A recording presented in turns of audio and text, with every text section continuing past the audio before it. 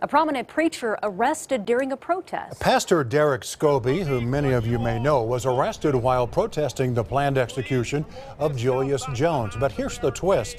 The same day the pastor goes to court to face those charges, he also gets appointed to a committee advising the jail trust.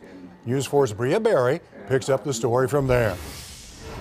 How ironic is really God's sense of humor with things of this nature.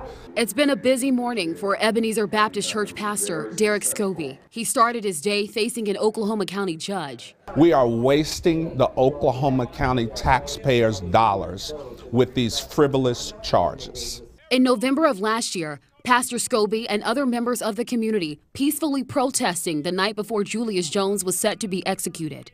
Scobey arrested and charged with 2 counts of obstructing a roadway and refusing to comply with a lawful order. So I was absolutely exercising my First Amendment rights. Anytime your First Amendment rights are violated, a person like me for sure, we don't take that lightly, not at all. Do you guys plan to file a lawsuit? No comment at this time. But it was that arrest and other contributions to the community that Scobey believes led him to this moment. I state your name.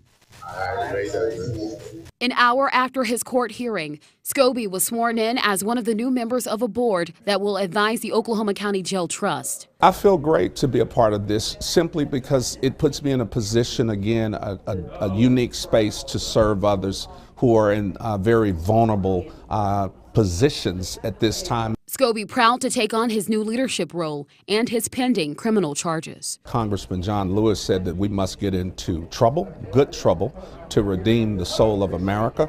And the trouble that I got into, it was good trouble. Bria Berry, Oklahoma's News 4. All right, Bria, thank you. Pastor Scobey has another court date scheduled for April 20th.